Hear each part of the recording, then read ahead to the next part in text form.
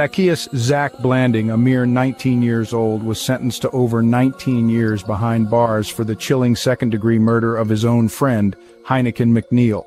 A startling sentence for a startling crime.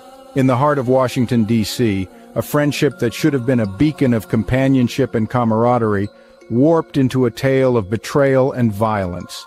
The Superior Court of the District of Columbia heard Blanding's guilty plea, and Judge Rhonda Reed Winston passed down his sentence. A sentence spanning almost 2 decades, with an additional 5 years of supervised release looming thereafter. It was a summer day, June 23, 2015, when the District of Columbia Department of Fire and Emergency Medical Services responded to a fire. Not just any fire, but a fire that concealed a lifeless body. The body of 19-year-old Heineken McNeil. An autopsy would later reveal the horrifying truth.